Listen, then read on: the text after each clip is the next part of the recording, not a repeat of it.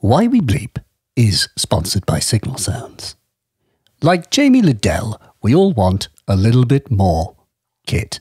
Yes, even though it took 4 carloads to transmit the hellscape of wires and Japanese boxes that I've spent the large majority of my life accumulating, I too want a little bit more. And for those needs, there is Signal Sounds. Fresh, warm, reek-and-rich, interesting deep cuts are now available, like the Sputnik spectral processor designed by Roman Filipov of Deckard's Driam fame, and based on Don Buchler's original work, the Critter and Guitari Ace video synth. You feed it audio and M1D1 signals, and it produces spectacular video in sync with your wiggles. They've also got the SSF Triptych, of course, that mad BBD flanger filter and distortion module that's come from the minds of SSF, Boys Noise, and Bassec. And that's how you know it's good. They've got the ALM System Coupe.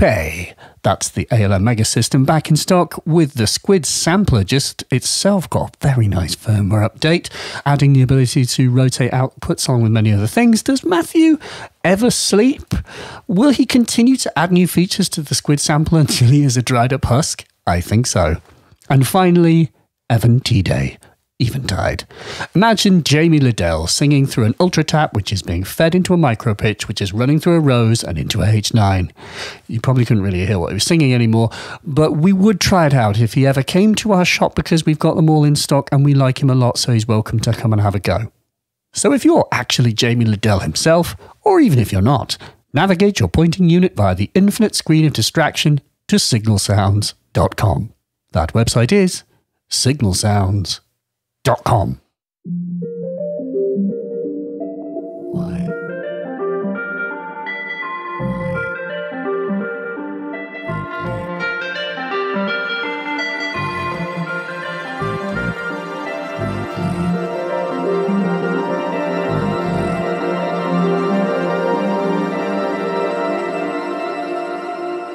Hi. Fitchidian, as they say in Scotland, where I'm not. I'm in Leeds. Yes, I've moved house. I was in the middle of the countryside, in between homes, you might say, and now I'm in my home. I suppose you could call it a home. It's a bit more like a sort of hipster cafe because there's just lots of wooden boards and exposed brickwork everywhere, and there is really nice coffee and there's synthesizers, but it is a bit annoying, like a hipster cafe, because there's not a lot of space. Well, it depends on the cafe, but in this one there isn't a lot of space. I'm a bit in between spaces. I don't have a dedicated studio, and so things are a bit tricky to make content, let me tell you that. Nonetheless, we have a podcast, and it's not just any podcast. It's a Marks and Spencer's podcast with Jamie Lidell, himself a podcaster, but particularly himself an amazing, wonderful musician. I became aware of Jamie Lidell through the wonderful tunes that he made. A Little Bit More, I think is probably one of my favourites. That's just funky as shit, as they say. And Jamie is just a very funky and wonderful human. I'm sure you probably, if you listen to this podcast, are aware of his Hanging with Audiophiles podcast, which is very, very good, which he recently interviewed Alessandro Cortini. Don't even worry about it. It's a wonderful podcast, combining sort of techie stuff. He goes into the nitties, talking about all the details of how to do sounds, like techniques and tips. It's like a jam-packed show, and then an amazing interview. But yeah, Jamie is just a wonderful human being, and also a complete dweeb when it comes to gear. He is an absolute gear hound, a bloodhound for gear, and we do talk indeed about his bloodhoundedness. We all want a little bit more when it comes to equipment. And so, yeah, Jamie, we talked about a great many things, and it's a kind of free-flowing conversation where I was just there were touch points I wanted to get to, and we just kind of naturally got to them. But amongst the along the way, we talk about the circle-on, we talk about how to make a deadline that sticks. I have a really evil way of doing that, which you may enjoy. The power of being told you can't do something, the power of the sampler, punk power, in fact, that Jamie talks about, which I think is a brilliant description of the sampler. And of course, we talk about having too much gear. And things like the Strager and his Surge Poly that he's created, which is an amazing contrabulation. And many other things. It's a good chat. And so I think we should get into it. It's a long one. But first, we have just one more sponsored message from this amazingly wonderful company. Why We Bleep is also sponsored by Skillshare. Skillshare is an online learning community for creative and curious people like you, offering thousands of inspiring video-based classes on a multitudinous array of topics like illustration, graphic design, music production, animation, film, video, writing, productivity. The list, it is long, but the classes are short. With most classes being under 60 minutes, there are lessons to fit any schedule. I like drawing, so I was curious to try out illustrated journaling, 14 Days of Prompts by Dylan Mazwinski. It's designed to get you off your butt and then back onto your butt to draw something new every day for 2 weeks. Nice to start redeveloping a creative habit, n'est-ce pas? So if you're curious to try Skillshare yourself, as well you may be, given it is less than $10 per month with a yearly subscription, I have a deal for you. The first 1,000 people who click the link in my description get themselves a free trial of Skillshare Premium. So when you're done with the pod, click the link and learn yourself some new skills. And now, it is time to multiply my need to have a little bit more Jamie Lidell. Thanks.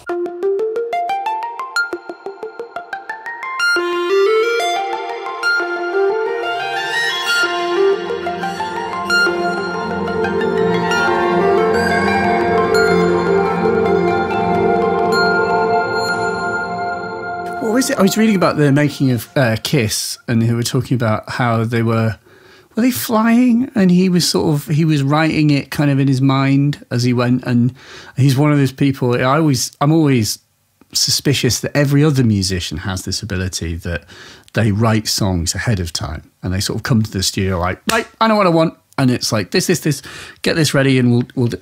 But he actually did that. No, completely. Is that true? I mean, I'm not gonna. I would speculate that it is true. Let's be honest, he's more than capable. Yeah. He was more than capable of that kind of behaviour. Yeah. I just love that, from speaking with Susan Rogers about that era when he'd just turn up and the song would be done in a day. They'd just record the music and he'd do the vocals and any overdubs that were necessary, and that's it. They hit record and he never went back. Didn't go and mix it separately. Didn't kind of think, right, well, we've got a good version of that to mix later. It's like, no. Pull down the faders, pull them up. They had APIs and good stuff wherever they were, whether it was the rehearsal, whether, they had the good stuff so they could just do a mix. And he wasn't that bothered about, really, really anal fidelity questions and stuff. Yeah. He just wanted to get the idea down, and that worked, didn't it?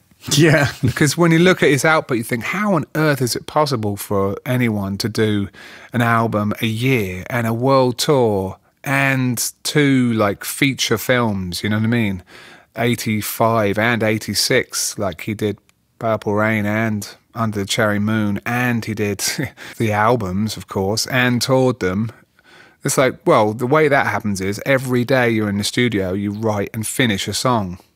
And it probably will be, When Doves Cry on Monday, turn up on Tuesday, Starling Nicky, Wednesday, you know what I mean? It's it's absolutely unthinkable, but something to strive for, I guess. A focus. Where did his drive come from? Does anyone know where that sort of work ethic came from? It's a good question. I mean, I think, being short and being sort of, a massive, like his brother was, there's that kind of rivalry, and he had it with sports, and I think anything, he just wanted to win. He's one of those characters, from what I understand, he's just like, if you played ping pong, he'd play really intensely and want to win at that. And it's just that winning mindset, I think. It's a good question. Where does it come from? It's some kind of complex. Yeah, exactly. Like early. Yeah, he failed at something, or he had a hard parent, or maybe. It's funny to think of it as a failing, isn't it? Because it's sort of, how does winning end up being failing? Because he did so much great stuff, but definitely not without consequence. But anyway, yeah, man. It's good to see you, man. Sorry, yeah.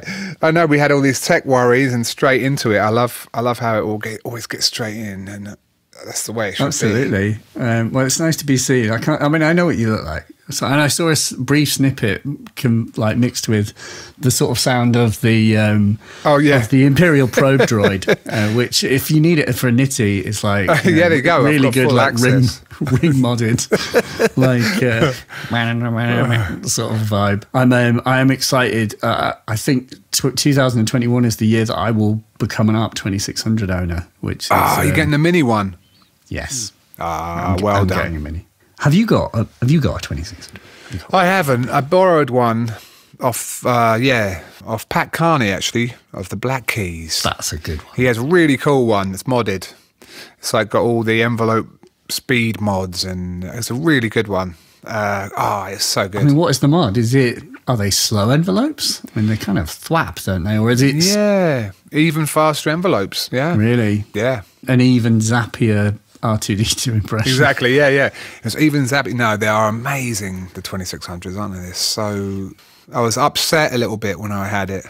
Do you mean because you had to give it back? Yeah, I was just upset by how good it was. I was a little bit like, come on, this is ridiculous. I mean, yeah, good for you. You're going to make that thing sing. I hope so. I mean, I love what you do with synths, is because you always bring out... you always gravitate quickly to the music, and that's just such a welcome thing. It definitely keeps me on my toes, just in terms of like getting stuff and thinking, what is the point of this thing? What was I trying to do with it? Was I trying to just... I mean, I like the idea of having days when you've got nothing in mind other than pure exploration. But it's funny, isn't it, being a dad and having such limited time. You think, okay, I could explore the whole night. That's fair use of time, but at the same time, time is limited. Yeah, these 4 hours that's it. That's all I got, and I've got to make it work. Is that something that I'm not to ask too many questions of you, but I mean, how's that going? Well, I think you're absolutely right. It's like it's a bit of a name drop. I talked to BT about this, but something he said really resonated. He's like, I make time for fooling around. I have it where I make videos, and I'm like, well, there's nothing for me to make a video about because I haven't done any experimentation that should lead. I haven't discovered anything new, or right. Do you know what I mean? And it's that. But do you have how does it work? What does your day actually look like? Have you got like a full day for it, or do you have to balance it with fatherly duties? Oh, absolutely, yeah. I tend to do everything at night at the moment, which I'll be honest is not... Even though I like the nighttime, and I do remember reading a while back that Nigel Godrich once interviewed about his work style was like nothing good ever happens before dinner time, which I quite liked. It gave me a little bit of faith in my current way, because there is that beautiful thing about, you know that mundane day-to-day things will interrupt less at night. People won't call about, plumbing, or you're not going to get those kind of interruptions, at least. So I like that. The psychic energy of the nighttime, I like. But also, the reality is you're also knackered sometimes at night. You're like, oh, God, time to turn on the creativity. Let's go. It's like, oops, the battery's down to like 20% and you're supposed to be carving out some amazing innovation. Sometimes it's just a bit like, it's one of the modern conditions, isn't it? It's like you just got to go a bit easier on yourself. If you've not got the juice, then don't force it, because it's just going to end up making you feel bad about yourself. Like, why aren't I delivering like, you know, like I used to, or whatever. Like, you know, it's definitely a nighttime's only kind of affair for me right now. And you know, aside for this, you know, this is nice. I mean, yeah, if I can make plans to do stuff, then yeah, I will. But man, typically nights. Is that because you are literally, you spend time with the family and then you're like, shit, I've got to do something today, and it's like it's 8 o'clock, or like, how do you have a structured day in that sense? Oh, like I say, like basically every night I come into the studio and then spend about 4 or 5 hours pursuing whatever it might be, a current obsession, some kind of podcast action, or a little bit of music or piano practice. Yeah, I mean, I tried actually a little bit of BT style, sort of 17-minute blocks that were kind of cycling around on my phone with alarms. So every 17 minutes it would bleep me, and I'd look on a piece of paper and go, oh, it's time to do the washing up now for 17 minutes. So I'd go into the kitchen and do that, and then the next bit would be like practice piano. So it's kind of like almost all the things that sort of building up in the anxiety part of my brain of like, you haven't done this, you haven't done that. I can sort of list all of those things and go, well, if I break all those tasks up and I can sort of hit them all, then I'm not going to suffer from that energy. It was really good, actually. I mean, that part, it did inspire me. I mean, I'm not quite as focused and disciplined as BT by any means. Who is really, yeah. Other than BT. Yeah. It's quite an exceptional sort of work ethic and style, very unique. But yeah, no, that was interesting. I'd like to get back to that maybe. But I mean, you know, sometimes things just take time, don't they? It's got to grind it out. You do have to show up. I definitely think that sort of, I can't remember who said this, but it's like the whole, you know, like real creatives, it's Stephen King. He's like, some people wait for inspiration, other people just get to work. And it's like, I definitely agree. If you make music with the electronic music equipment, I don't really think it's possible to have writer's block unless you're doing something very wrong, because you should just be able, like for me personally, making music is an experience of just gravitating to a piece of equipment and then just farting around, and that action of farting around sparks something, and you go, that's cool, and then you record it, and then you go, well, what goes with that? And then you've made a track. I like the idea of Stephen King's quote existing and then yours about farting around sort of appearing on the same page, because ultimately they're saying the same thing, and you know, it's basically like, yeah, wait for inspiration, or, you know, get your farts going, get a fart on. And Lord knows I have some high quality machines for creating farts in this place. Oh man, absolutely. No, it is cool, isn't it? And I always think about this, where you come up to an instrument, you know, piano is a great example. You just come up and go, oh, let's just, you know, play the most basic of chords, and then just like an idiot almost, you're like, it's amazing, listen. You know, it's the sort of like the naivety in that sort of childlike mind that it always feels like so rich, even though it's the same thing you've heard a million times. I mean, that's the thing that makes you a lifer in music, I think, is if you just love sound. I mean, it stands to reason, but not everyone feels that way, I don't think. Some people are in it for all kinds of reasons. For me, I'm just so fascinated with sound that it's like you, it's very easy for me.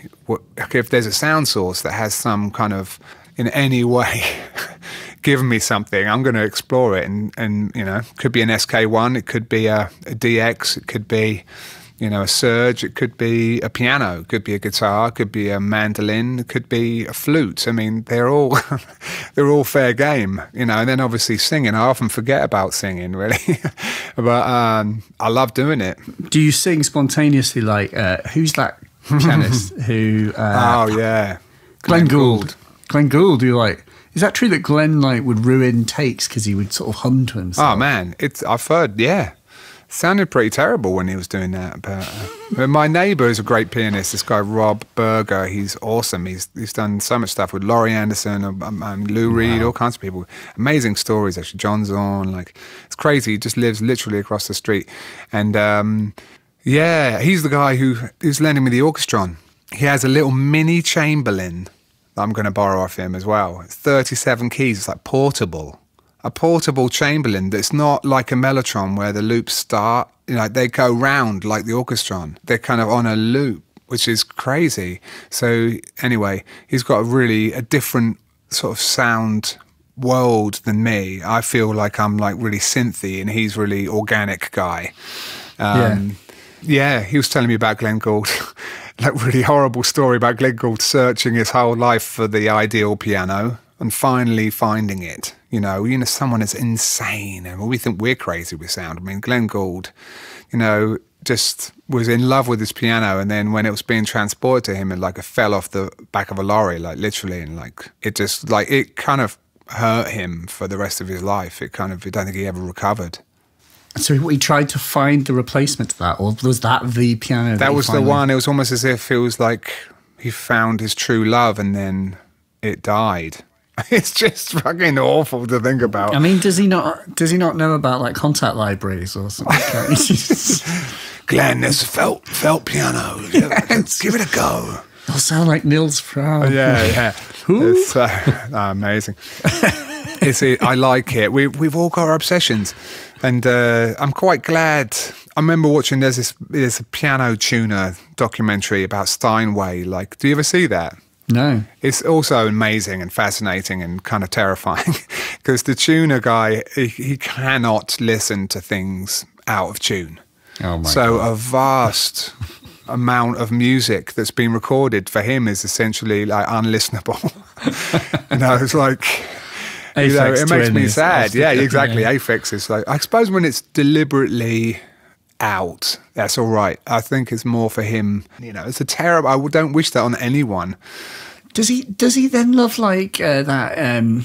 Just intonation and sort of or the good question. What's the guy that the really like hardcore kind of minimalist fella, Lamont Young? Right. Tune the Wires guy. Yeah, exactly. Yeah, it's interesting because my other neighbours are really fantastic percussionists and stuff. Ji Hei Jung, she's like a tremendous marimba player, and I've been really interested in like marimbas and other things. There's a just intonation. There's a just, I don't know how to say it, a justly tuned. Justly tempered, a tempered marimba. It's a guy currently, making these things. It's awesome, that thing. It's like laid out in a crazy way, like it goes away from you and sort of, and it's not just in a line, it kind of goes back in three, it's like, it's longer in the other dimension. There's loads of keys, just like, it's quite intimidating. But this guy playing it is just really quite beautiful. I mean, something so magic about escaping the scale, isn't there? It's like, freedom. There's so much beauty in these notes that. Have you played around with micro tuning and sort of other scales much? Not deliberately, really. Yeah. I mean, the Prophet 5 is cool because it has a mode that you can. That mode on the Prophet 5, you can like boot it, and then the top knobs actually change the tuning of each key. Like there's D relative to C and so on. Yeah, it's sort of got a tuning mode like that for experimentation. But it's great, isn't it? I mean, hearing that early Aphex, it was just, you're either drawn to that or you're not, I suppose. But yeah, I think the two of us, we're like, that is the business. I'm also not aware of which tunes of his are micro-tuned in that sense. So I don't know that a lot of what he does now is definitely is, but it's sort of, I feel like it's not been well taught, it's not well understood, there's not a lot of content, quote unquote. I mean, there probably is, I've just not looked out for it, but it's like, everyone's like, oh, you get Scala. And it's like, right. What do you do once you have Scala? How do I make Scala make? Do you know what I mean? I don't really get the process. There's this Moog, I've got the Model D reissue, the Moogie one, and it's got that boot mode where you can boot in other scales. You can do 17 Yes. notes per octave. I think there's one that's 34 or something. That's just greedy. It is. It's really nuts. But that is good. That's a really handy thing because you can still sort of MIDI it and write stuff on it, and you can get close enough to the note that you're, used to, as it were, and sort of just deviate a little bit. I mean, pitch bend is giving us access to all of that, isn't it? I mean, those pitch wheels that don't return, like the Model D and stuff. If you sort of accidentally forget it, but I mean, I suppose, relatively speaking, they're still in tune with each other. But I think with Aphex, it seemed like it was more like that Prophet 5 thing, where everything was in tune except one note. Yeah. You know what I mean? It was like less of the taking a whole scale versus like detuning one note in the octave. And I think, certainly looking at the Korg stuff, he's almost creating his own scales, which I think he feels them out intuitively. It's not like he writes them down on a piece of paper. No, totally. Finds one note and is like, wonks the next one, wonks the next one relative. And I just fundamentally don't understand how he makes anything else. But he does seem to be having a kind of knock-on effect, because you can sort of tell when a brand has been hit up by Aphex, because they add in a subsequent firmware update, like firmware update 1 or 2, they add micro tuning, and you can sort of tell that there's been an email that's caused ripples internally. But although I think it's only just hit the Circlone, which is a surprise. But anyway, has it? Yeah. Do you still use yours? Yeah, well, I mean, I would hesitate to say that I use it, because, I mean, personally, I've hardly written any music for a very long time, but that's because because I don't have a lot. I'm in this sort of like weird limbo point where I'm not in my like final studio, because I've been in between house moves for about 2 years, and literally before this call was just finding out that the builders that we've been appointing for the last 3 months have just pulled out and are like, we can't build your house. You're absolutely kidding me. It's just like, seriously.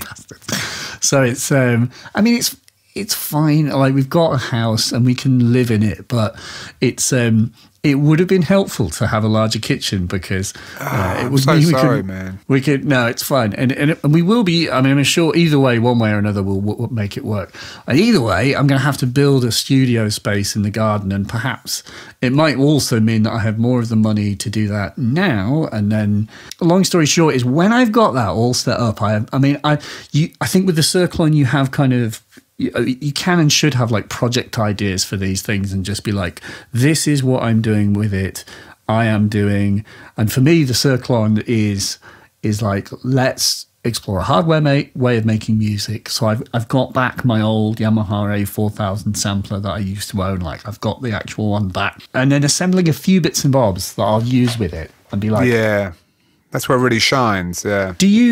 Do you sample, and are you using hardware samplers with it, or do you just literally sequence synths and then print them, or how do you use it?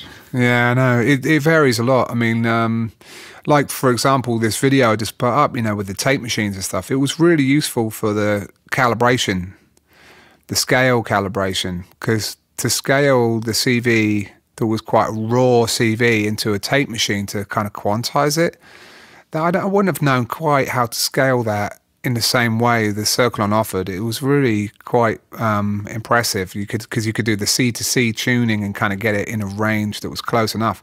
That was handy. I've never used that before, but that was super cool, because you can scale each synth. I mean, that's like amazing right there. I mean, I always come across new things like that, I suppose, with the Circlone is what I mean. I leave it permanently set up. And I like having that Demux expander, because I just plug those trigs into, an assimilator. I've got the squared sample. Yeah. It's got one of those QDs from VPME. Yes. So you got that. Really, really great. He's great. Vlad is so cool. Vlad. He's super sweet. Yeah. I was on a beta thing with the, the S2400, the Isla thing, and he's actually building that machine with a guy Mickey, who did the Arturia drum brute and stuff. So on the old chats with them, like, just seeing his dry humour, he's an odd bird. I love him.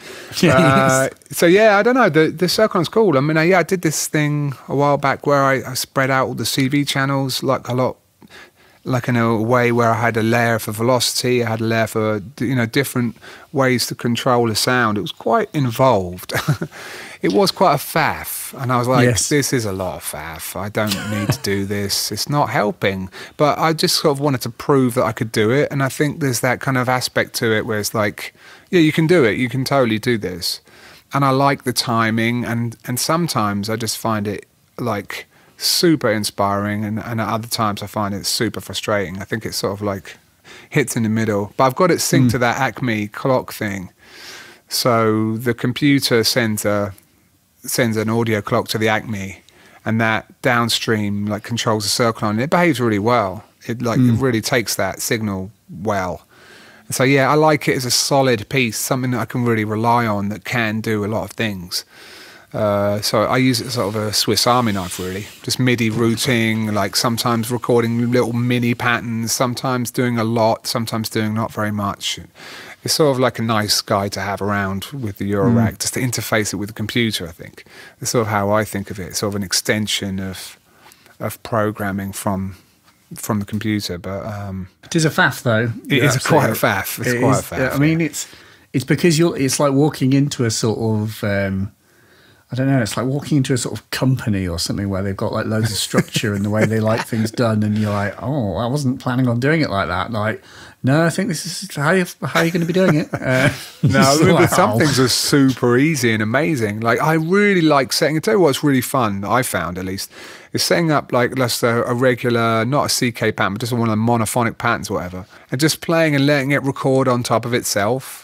And just sort of like just replacing notes as you go, but just playing live. And I just love that note stealing thing that was happening when I was playing with a polysynth or like I just loved that. I just thought that was so fun. And I don't know why, but it's not the kind of thing you can do quite the same with Ableton. So there's a few things I've really gravitated to, and I keep exploring it and learning more about it, and I do love it. It's great. But I do just get the Metropolix, you know. So it's just such a different world, isn't it? It's just like, that's that beautiful fart about and something good will happen box, isn't it? It really, like, I've got it right here, and I was just messing with it, and the accumulator thing is just amazing. I mean, you've got that in the circle on. You have indeed. But apparently stolen from the Electronic Notron, or whatever. The weird, which is sort of infamously known as Darth Vader's toilet seat, which is like one of the weirdest sort of British sequences from a kind of from that weird middle era of like the 90s, where there was kind of like analog wasteland. And there were the sort of hardcore people like Smaug, like sitting on their 909s and 303s. And then, but there were some devices like the Notron, which are, and it's a sequencer, but it looks so weird. It has no hard edges. It's all like, it's like curved. It was like, what were you thinking? It's like a pod, like the kidney. Oh, yeah, like the Line 6 pod. Yeah. Absolutely, like, odd designs that seem cool in the 90s. So that, I mean, there are a few of those bits of kit that are, like, really well respected, and it does feel a bit like the Circlon's born from them, but I agree with you, it is an absolute faff. But with that said, it's just one of those faffs that I think if you can just commit the time, then you build the muscle memory, and you then become fluid and fast with it, you know, and it's clear. I like the way that it can get you out of one of the things that used to frustrate me a lot with the Eurorack was the very short loops that used to really hold me back, making anything more than just like bagidoo wing, bagidoo wing, bagidoo wing. It's just like, yeah, I've made a lot of techno in my time. It's cool, but I wouldn't mind it being a 4-bar phrase. And then it's kind of a nightmare sometimes to get a 4-bar phrase with things. It's like that I really liked in the Circlone, where you can just make a 1-bar phrase that has the same joy of that rush, but then you can quickly copy the pattern and change the last one. Or transpose it. And it's just like, yep, that is really good. That's super handy. And it's kind of, I think, by when Colin made it so open and so capable, it does force you into thinking, like you're saying, like, what am I trying to get out of this? How do I do it? Don't get distracted. Yeah. Do the thing, make it do the thing, and use other boxes for farting about more than that. Or if you're going to fart about, do it like this and see if that works. But I think if you approach it with quite discipline and kind of go, I want a 4-bar phrase and I kind of wanted to do this and do this. How am I going to achieve that? I got really into trying to make Raymond Scott stuff and just make simple phrases that would transpose, and it's great for that. yeah. We're back to yeah, exactly. Or like, but that's quite a long phrase. You know what I'm saying? It's okay. And then it's sort of like thinking of music as like interwoven patterns. I mean, the circling is tremendous at that. It's very, very good at it. I think you have to just, not expect it to be something it's not. I mean, obviously, it's that reason. You have to come to it. Is the problem, and in a time-starved world, where musicians are sort of haven't got a lot of time and kind of want things just to be easy. Like, I thought I would just get this and become Aphex Twin. It's like, what do you mean I have to learn it? Like, it's like and it is deep, and it comes with, for those who don't know, for those of you who don't want, it comes with a booklet that looks like it should accompany a sort of oscilloscope from the sort of and it's like a ring binder that explains how to do it. And the ring binder is out of date, by the way, because the firmware, and only via clandestine means partially do you understand that you have to go on sort of forums and give them a password, and then you get the latest firmware that's got all of these updates that Colin has been doing anyway. It's like sort of it's a club. It is a bit of a club, isn't it? And there's a lot to be said for just like, it's that sense of belonging, but with that said, it's just sort of, I was very grateful for this chap, Split Radix, who has put up, Who is that? I see him coming around. So that chap is a guy called Stephen Henley, who is in Dublin, and basically is a musician, and he has a phenomenal collection of music equipment. He has a good job, and he's invested it wisely in manifesting his studio. But basically, he's a Circlone fanatic, and he's used it for probably more than 10 years. And that's right. He's been doing videos recently. Good ones. Really good videos. If you go back to the first ones, you'll see that he says, like, that Myler Melodies said, please put up a video. That's my impression of him. Like, sounding a bit like Terry Wogan. Acceptable. Really the best I could do of, the Circlone. So, and he did, to his enormous and massive credit. He actually listened to me. And I was like, do it. And there is no better video series for learning the Circlone. Agreed. And it does require time, because it is like, if you watch them all, it's like 8 hours or whatever. But that's how long it takes to explain, and at least they exist. But yeah, I'm with you. It's sort of, there's a lot to be said for just immediate devices, and it's. I was talking to someone who's developing a sequencer only today, and he was. One of the strengths of his sequencer is that it goes beyond the sort of immediate.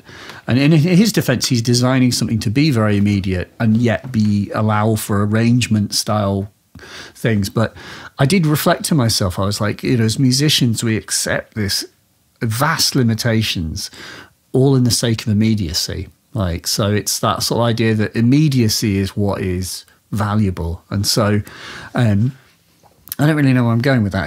But it's the idea that we willingly want dumb tools to get quick results, and we'll just work with dumb tools and be happier than complex ones. I suppose the alternative, and I suppose it's coming, is all these literally so-called intelligent tools. The Magenta projects of the world, who knows AI kind of music helpers almost. But then I always remember, like, for a while there was a family living across the way. Their kid was really excited, saying, oh, I make music too, because I was talking about being a musician. He's like, yeah, come check it out. So I went to check him out, and he was using GarageBand and just pulling in loops. And it's these big old loops, and I was just like, the thing is, it's like building Lego with like massive bricks. It's like, you've got a thing, but you only used 4 bricks. It's basically not really doing the thing. I'm sorry. It might be convenient and quick, but you're not really making music. Did you sort of stand over him like, Jamie Lidell's like, no, this isn't. This is terrible. I've slaved for years. Yeah. Kids weeping openly. Yeah, I need to see some pain. But that's it. I think our obsession with convenience is actually arguably a bad thing. You know what I mean? I think we might need to work for it to get new stuff. So bring it on. Isn't it hard enough? Like even and the challenge of knowing what's good is surely that's the hardest challenge of all. Yeah, I mean, and that is kind of, there's that beauty of, I think when I started out my career, like my first record, my early vinyl releases are about 95 with Subhead, and that was two other guys, Phil Wells and Jason Leach. And it really taught me a lot because I had all the skills, quote unquote, of making music because I'd learned in my bedroom since I was 16 how to use Cubase and an S950 and a MIDI Verb 3 in my early setup, whatever. I could make tracks. And so when it came time to make tracks, as it were, with these others, I could do the kind of the technical thing of I know how to do that. We'll do this. And now that gives me an idea to do this. And, all of a sudden I was in a studio that had a 909 and loads more gear than I ever had, and a decent desk. And I was really growing into this new setup. But it was also their taste of saying no, but that's just not cool, You shouldn't be so busy. Let's make it like this. And that taste making and that guidance and that simplicity and that taste, like you're saying, it was critical. It changed everything. It just made me make music that was way more, I don't know, satisfying and actually landed and actually was finished. And I needed them. I needed them to sort of teach me what I knew almost, and to sort of bring it into focus. And that kind of, I don't know, I feel like that's really important. Sometimes you may know how to do things, but it's a question of almost is it good though?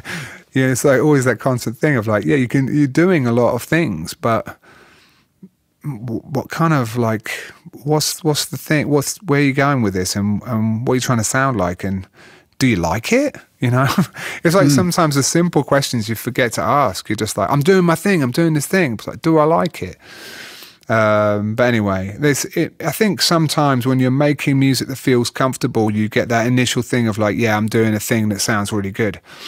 And when you get into certain other styles, you're more liable to say, I don't know. When I was making Super Collider stuff with Christian Vogel, oftentimes we'd finish a track and both look at each other and go, I don't know, is it good?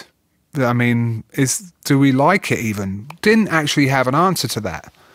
And it was weird, and I think ultimately that was a good sign because we were kind of pushing ourselves way out of our comfort zone. That there is that other danger of just always sticking to the thing you do. And you get the kind of rush of I'm doing the thing I do. But, that might, it might not be the greatest way to find new shit, Well, you stagnate, don't you? Yeah. I mean, are you conscious of that? When you make it, what is your process for making an album as well? Do you say, I've done this before, so I won't do that again? No. Because I don't do that. Yeah. I haven't made an album since 2016. I mean, I've had all kinds of motives. I've been through different motives. Been through really experimental mindsets and just wanted to do something for a friend. When I made Muddling Gear, I was really making that record for my friend Hardy Finn, who was running Spy Mania at the time, and I just wanted to do something that he would like ultimately, that he would be excited by, that would have enough range and would have enough a freakiness to appeal to his mindset and his label's aesthetic. I wanted it to fit the label's brand in a way, and sort of. And that gave me a lot of license because that brand was very free and very open.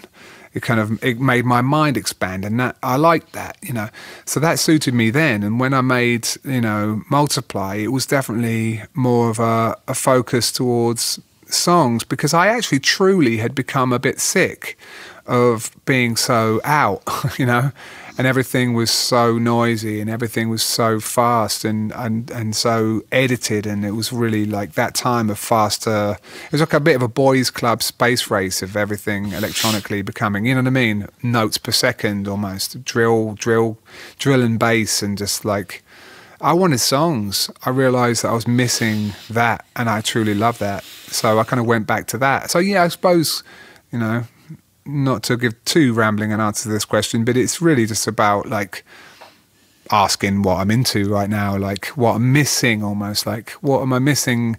Like right now I'm missing sort of singing, I suppose, but I don't want to just do it the way I've done it before. I kind of want to, not just for the sake of doing something different, I truly don't want to sing like that anymore. I kind of feel like there's another way that I've not explored, that I've kind of held back, and maybe I just wasn't ready for before.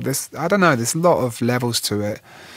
But at the same time, I just haven't made that much music recently, which is a bit weird. I've been making a lot of sound. But, I don't think that's inherently a bad thing. Like, I don't know if you're like me, where I haven't really made a lot of music. I made bits. I mean, there's things that I've messed with, and I've been playing with tools, things like Endless and stuff, where you can't help but make music. Yeah, right. So in a sense, I have been, you know, but I haven't been finishing tracks, and I don't have a folder. But I think it all contributes. I mean, that sounds like an excuse, though, the kind of person who doesn't finish tunes, but I know that I have it in me, and I know that I'm still capable of it. And there's also that argument that the time that you're not writing music, you might just be living your life, and the life lived will help inform music. That's crucial, absolutely crucial. Yeah. And I mean that is a great truth. I think, you know, it's almost like when you're young, you can kind of get away with like really spending all that time in the studio. And as you get a bit older, you do need to balance it out, because you run out of stuff to write songs about. Yeah, no, totally. I mean, it's a bit dull, just talking about, I mean, it really does come back down to, and maybe this is what gets a bit more daunting, for me at least, comes down to the thing that differentiates. I've done a lot of co-writing. That's been a relatively new thing for me over the last few years. I've had my hand in some pretty big pop productions, for example, like, you know, not that that's really where my heart is, but I just was kind of curious what that experience would be like, because I'm pretty capable of doing the vocal thing, like in terms of leading a song, writing the melodies, and I'm pretty good at that.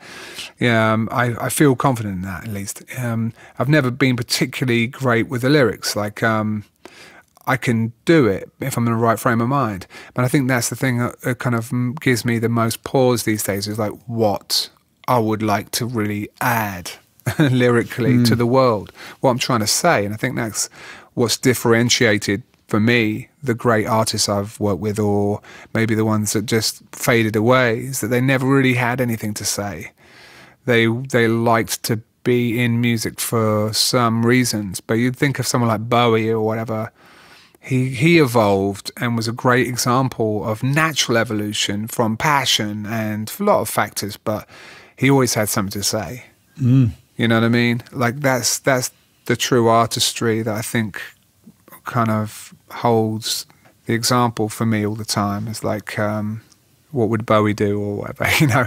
But so he you're would in search for about it, wouldn't he? He wouldn't. It didn't just magically appear. Like he isn't showing you all his mistakes and all of his sort of in between. It's like, you know, we were talking about Prince, and it's like, for all of you know all of the tunes that are finished, are there not the mistakes? Are there not tunes where he's like, nah, it's shit? Oh, there's loads. I mean, the vault isn't full of gems, let's be honest. Exactly. Otherwise they wouldn't be in the vault.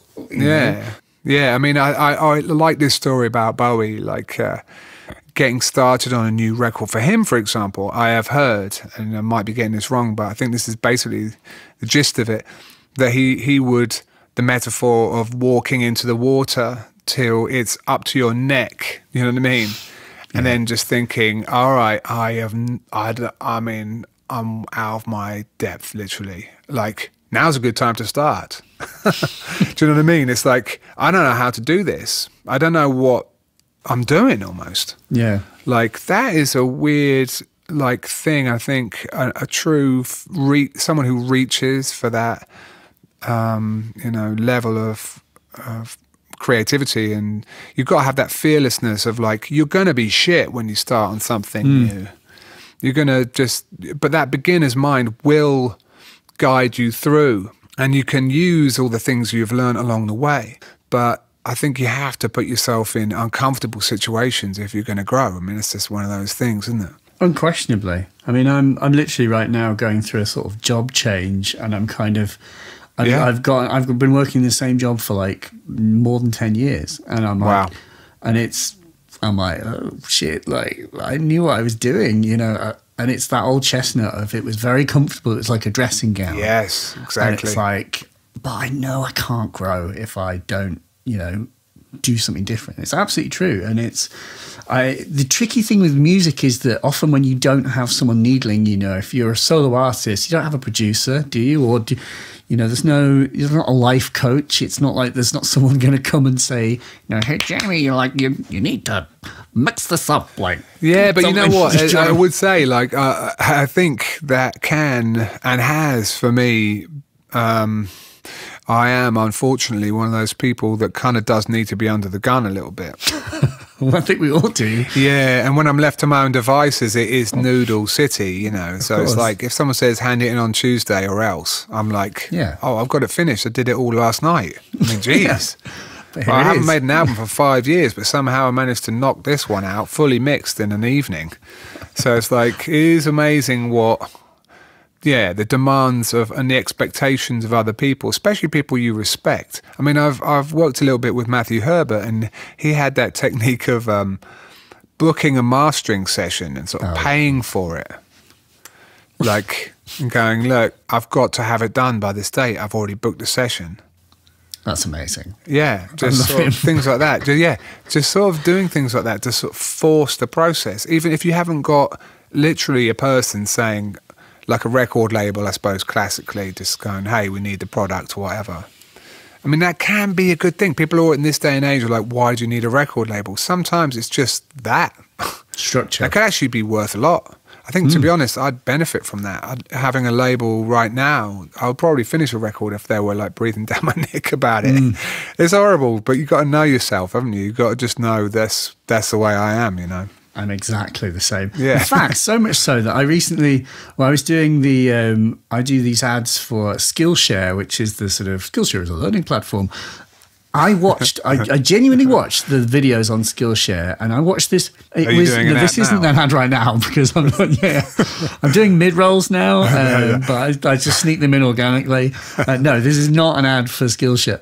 Although it does involve something I did watch on Skillshare, which is probably in a meta way is making this the ultimate ad. It is. This is the ad they want. Oh, God, they're in my head, James. Sorry. They're making me sell even when I'm trying not to.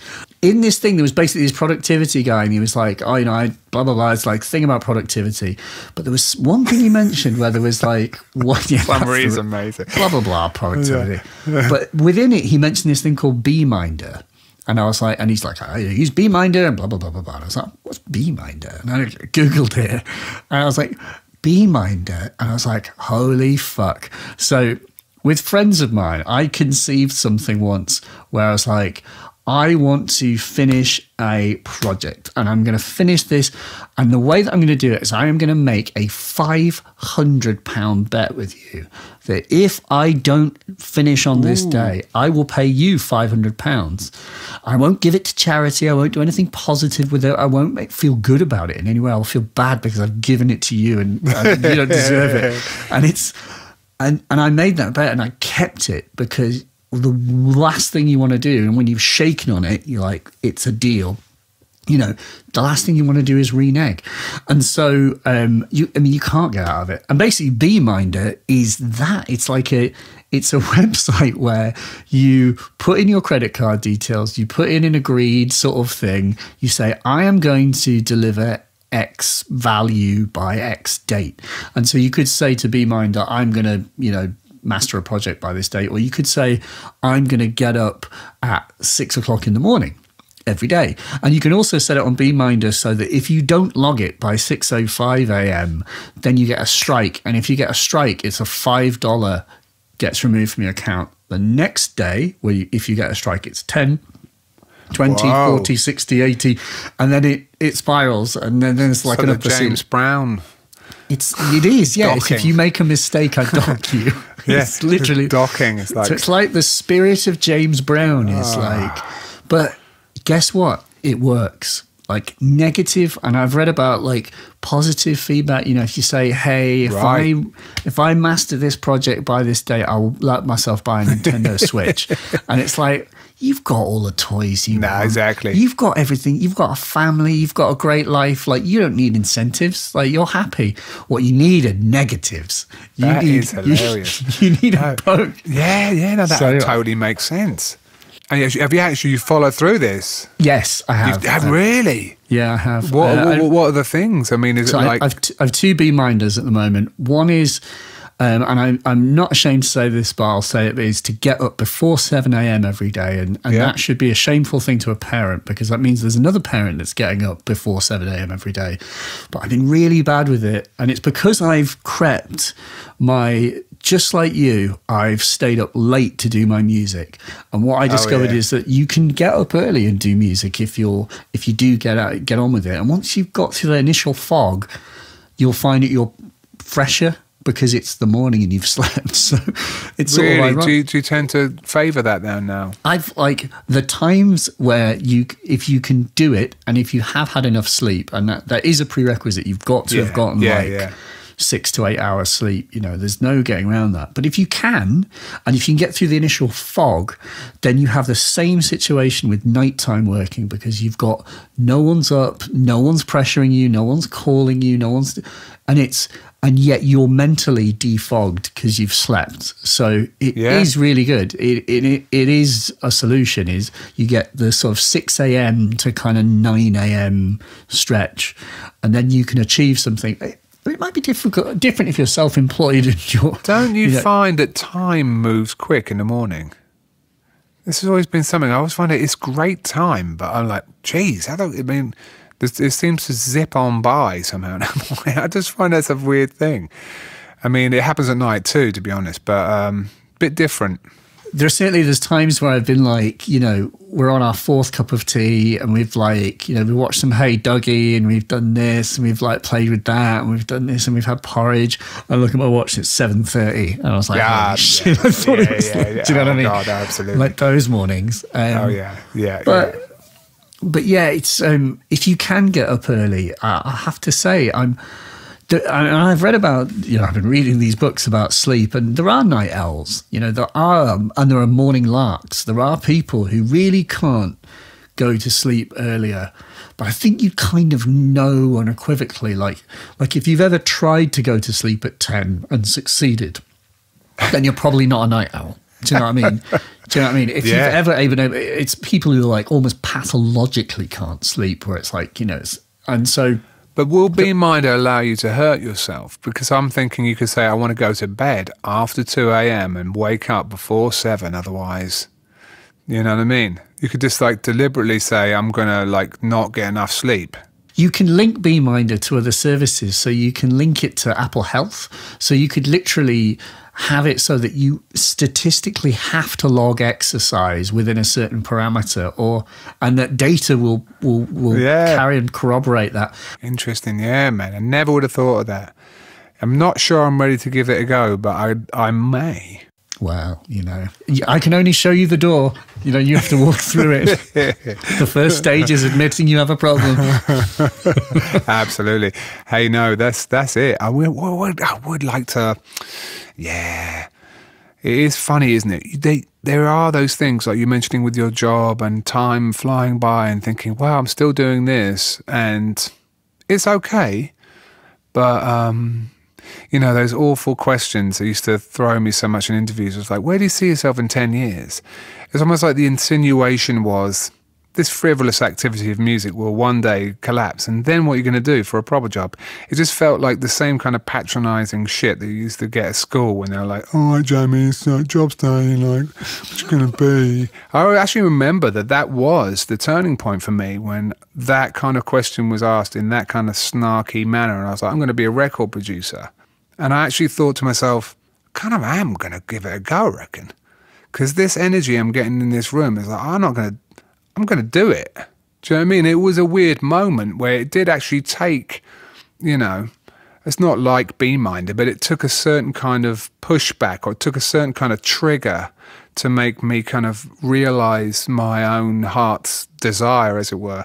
It's like I really wanted to do this thing, but I kind of needed a bit of an arse to tell me I couldn't do it, or, you know what I mean? I needed that. Not everyone needs that. I mean, but I need that. I do thrive, I think, on a little bit of a combination of people telling me I can't do something, like it can't be done, or you can't do this, or you're not good enough, or whatever. I mean, it's all interesting, all this psychological shit, isn't it? But it all factors in massively to doing stuff. Yeah. Where was this? Where were you? Where did you grow up? It was Hinchingbrook School in Huntingdon, Cambridgeshire. Yeah. I don't know that area that well, like Cambridgeshire is a sort of, what is it, how would you typify it? It's relatively dull. You know, it's an East Anglian kind of vibration. EP. Somewhere between Alan Partridge and Adam Buxton. Oh, well, I mean, that's a... Yeah, actually, those are the highlights. There's some East Anglian highlights by all means. And, you know, in looking back at it now from my current vantage point, it was kind of like a safe, secure environment to bring up a kid.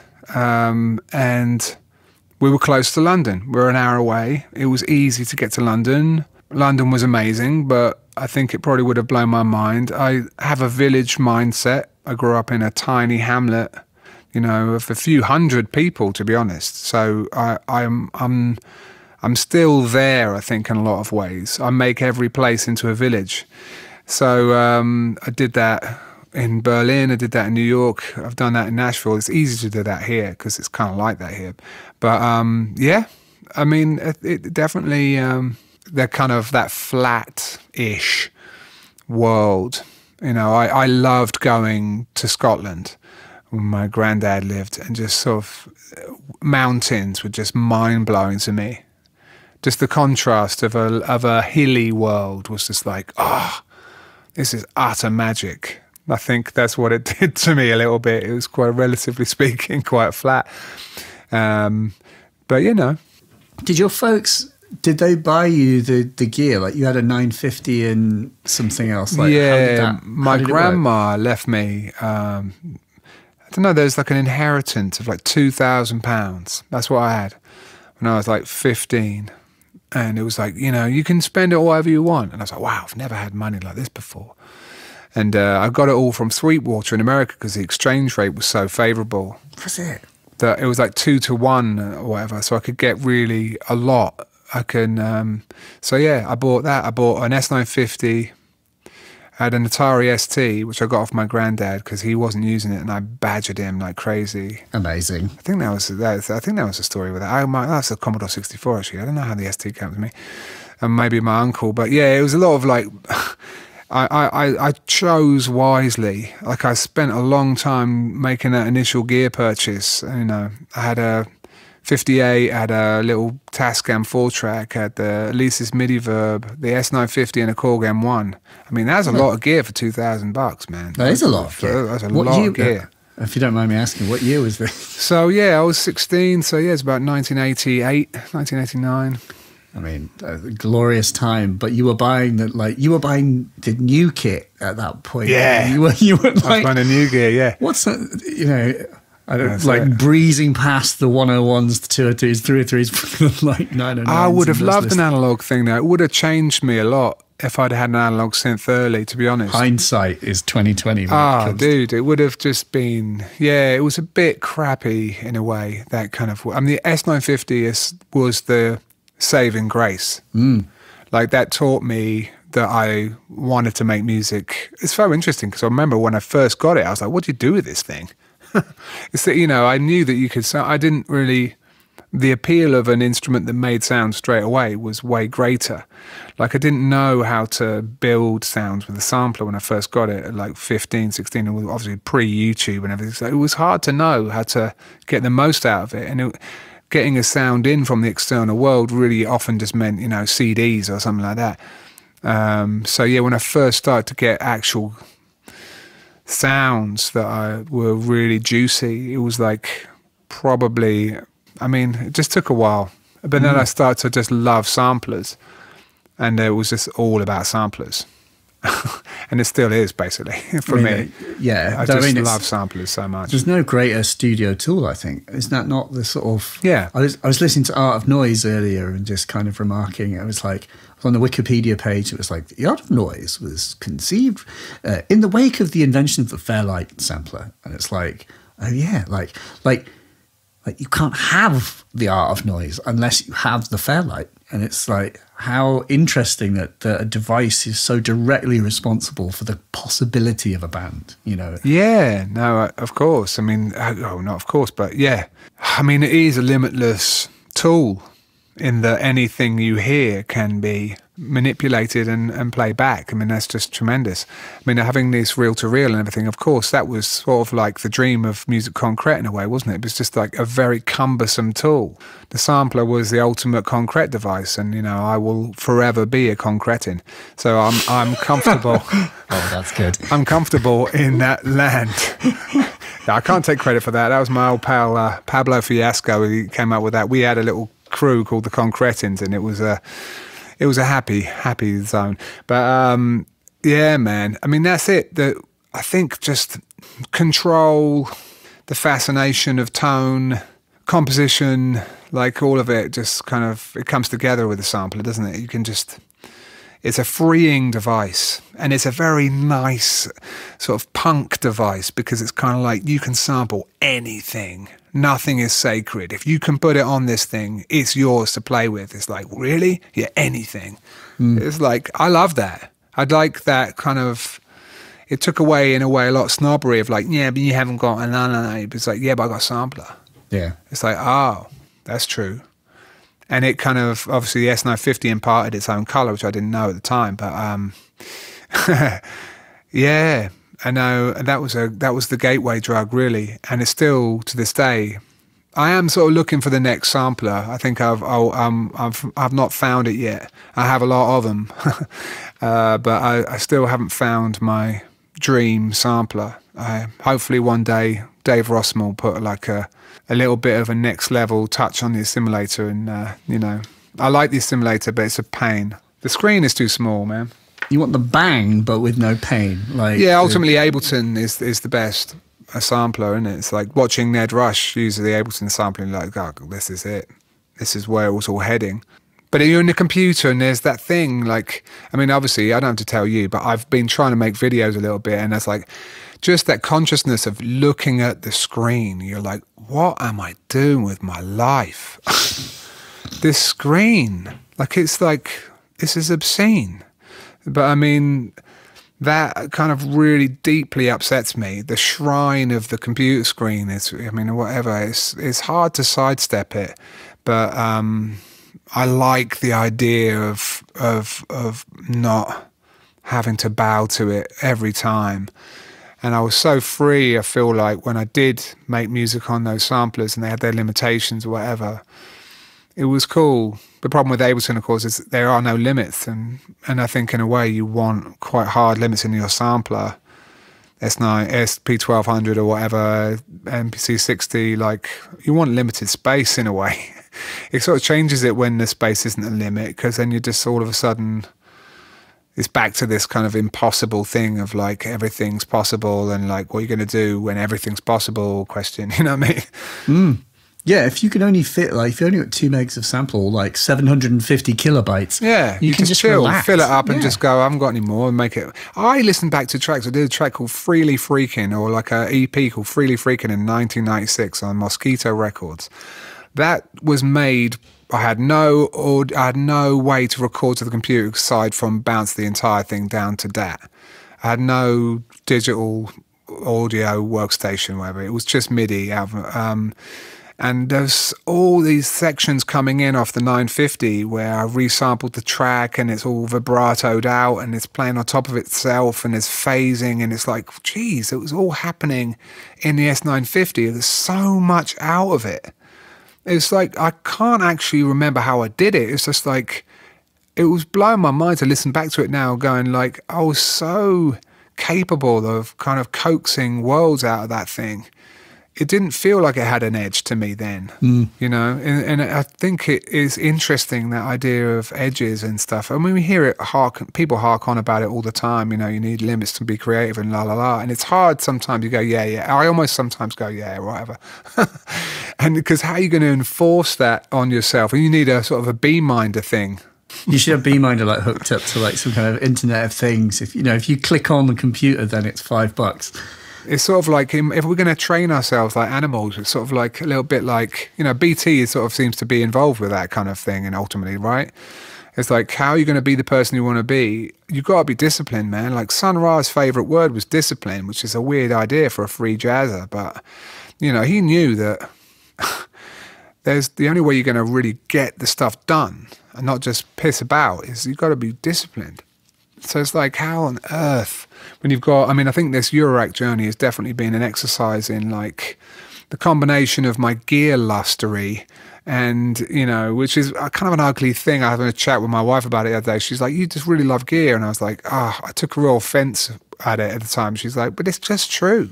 Cuts I was the like, deepest because it's true. You know that. Oh, I know. I do really like it. And I like a really well-crafted microphone. I like the lights and the stupid shit. I'm such a bloke, and it's like the things, and it's like, you know, it's sad. There's a lot of it that's just like, I'm a sad collector, and you can get into that, just dusting off your polysynths, and it's just like, have you taken them out for a spin recently? No, but I mean, am I going to sell them? Am I going to suddenly become a minimalist now? Like Junkie XL or whatever. Did you see that guy? Oh yeah, he sold it all. He sold off. He just reverbed his studio. He put it all into the reverb plugin and then just got rid of it. But he's got this like focused selection of like PBG, but then the irony is that all of the real gearheads are like, what did he keep? What did he keep? Must get what he kept. Must so get what funny. Yeah, like define irony. What did he keep, actually? Do you know? Well, but he kept the PPG, I think. And, yeah, well, right. About time I got one of those. But it's... I know. It's sad. I want to not be sad, and you know, by that kind of discussion. But I have a good friend, Vicente, like I speak to fairly often, and he's Chilean, and I don't know whether that factors in, but I think it is the sort of, I am naturally prone to feeling guilty. Like if I have too much stuff, guilty. If I don't do enough with the stuff I've got, guilty. Like it gets to guilt very quick, and it's like, what's with the guilt, man? Guilt. It's like, it's bloody boring, all this guilt, you know? How about you just have the stuff? Yeah, he's saying that. Yeah, he's saying that. You're a guilty man. Yeah, stop the guilty talk, because it's pretty tiresome, and you know where it comes from, and it's not a good place. You know, I'm talking about the origins of that guilty mindset. You know, it's a shitty place to be. I mean, you know, it's there are other ways to just sort of not worry so much, even if you're not using everything you've got. But I mean, I think Junk XL's thing, I can resonate with that. It's like you walk into a room with all your stuff, and it can just be overwhelming. You're just like, oh, geez.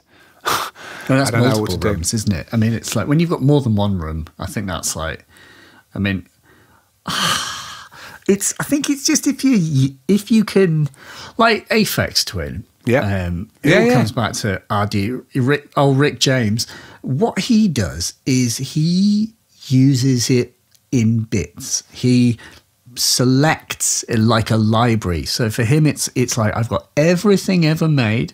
I have the finest taste in all, you know, the finest synths available to humanity.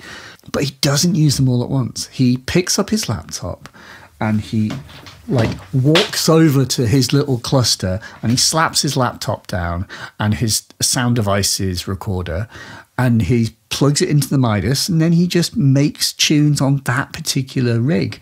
And then and that rig might just be like, whatever, what does he use? Like that Yamaha sampler and sort of, a Prophet 5 and a CS80, and he'll have some gorgeous like algorithmic reverb, like something you've never heard of. You're like, what? Like it makes Ursa Major Space Station look like a sort of McDonald's sort of Happy Meal toy.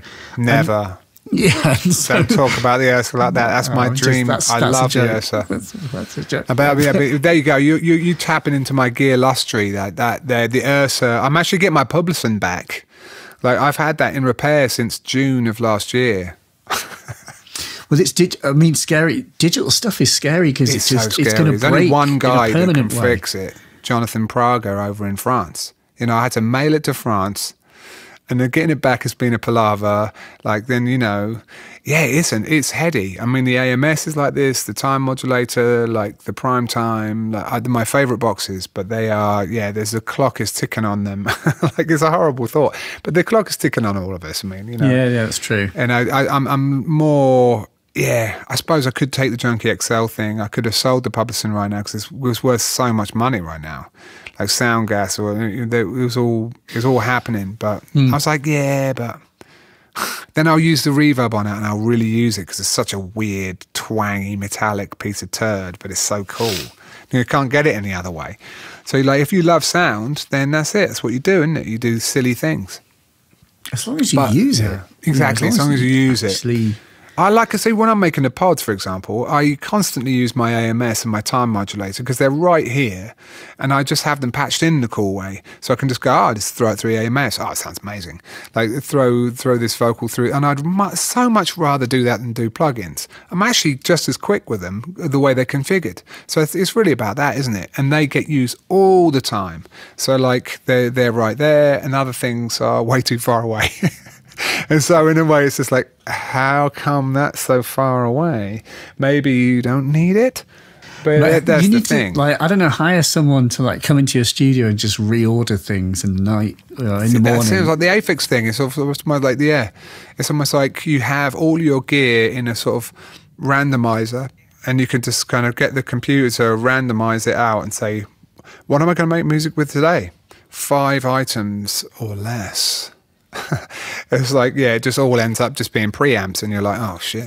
But then you do something like a sick sort of mixer feedback thing. And exactly. You have to do it. I mean, that would be a cool little, that's not a bad studio tool. Like type in all the gear you've got and just sort of say, computer, come up with a weird configuration I have to use to make this track. And it will be awesome if you do that. I mean, I'm pretty convinced that would be super cool.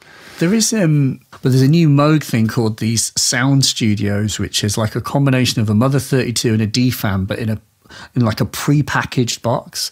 And there's one that's like a subharmonicon and a DFAM in a pre-packaged box. And as part of it, it comes with patching dice. And it comes in, the patching dice come in a little cardboard box, and you lift the flap open and they show you the ins and the outs of all of the devices, and they're all numbered with dice numbers. And so what you do is you roll the dice, and there's a black dice and a white dice, and they're configured so that only ins go to outs and outs go to ins. And so by rolling the dice, it will give you a valid patch that you can attempt. And I was like, that's great, isn't it?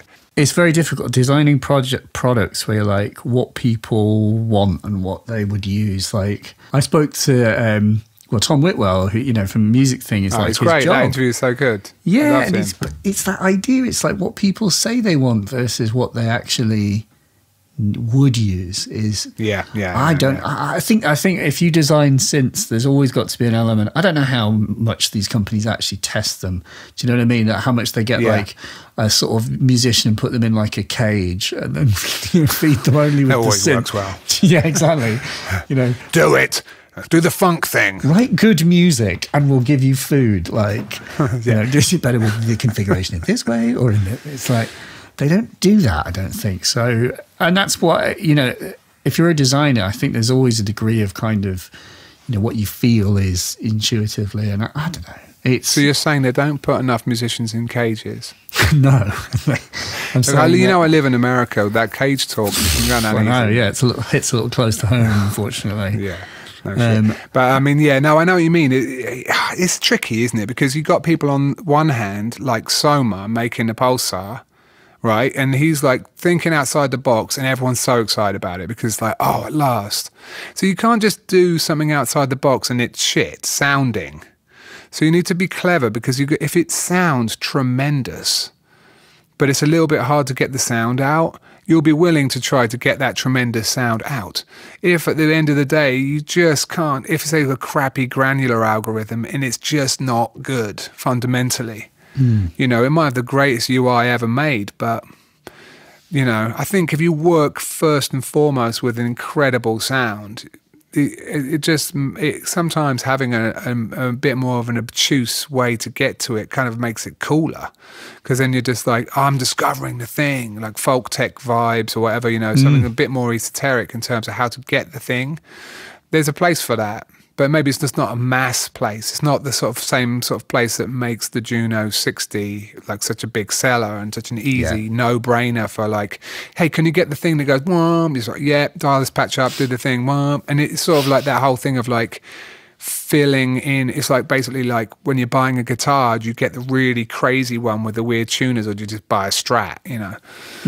It's sort Maybe of like the robot tuners. On yeah, so it's sort of like, of course, most of the time, the Strat or a Tele will sort of, and then you have 3 flavors and they pretty much do the thing. And it's like that in instrument design for synths, really, even though it ought not to be. Well, when you were saying there was making me think of the Make Noise Strega. And as I was coming over I was driving to pick up a balance bike for my son, and I was listening to the latest Hanging Out with Audiophiles. I recommend that you check it out. Very wise. If you get a chance to check it out. But where you were playing the Strega, and it was interesting hearing what you were coming up with it. And I was like, fuck, that sound. And there was a bit where you put like drum beats through it. And I literally was like, in my car, I just went, fuck, that sounds really good. Like, that sounds great. Yeah. And I never got that sound out of it when I had it. Do you know what I mean? And it's, right. You also, when you did the acid with it, I was like, that sounds fucking really great as well. I never got that sound out of it. I was like, did I miss a whole side of it? And it's exactly as you just said, because that's quite an obtuse piece of equipment, and it lends itself to one thing, which is Hell Doom Drone. But if you you just not work against it, but if you just go with a little bit of an applied approach, then suddenly you discover it's like, fuck, it's capable of this insane, like wicked, like distorted, gnarly killer. I liked doing that thing, and well, I don't know if it's you that told me about the voltage block, using the voltage block as a kind of recall device. Probably not. I haven't got one, but it is amazing. It's a silly thing. Yeah. I've never used it like that. It's such a useful device, because what I ended up doing is like putting one of those catalysts, you know, the crossfader, and just basically taking the full range of that crossfader CV out and putting it into the CV in of the voltage block, but then sort of using that therefore to quantize that full crossfade motion. So it steps over the range of the crossfader. So then you can take each of those stepped ranges and just find a delay time in the Strega that was rhythmic value. And you go in between, like, essentially, it was like having an electribe that's always like, you know, rhythmically in time. And that was just a huge thing for me, because then I could just be like, jam this and pull the slider over, and it's like, yes, you know it's going to be in time, because the Strega's delay is so wild that it's not really good for rhythmic stuff.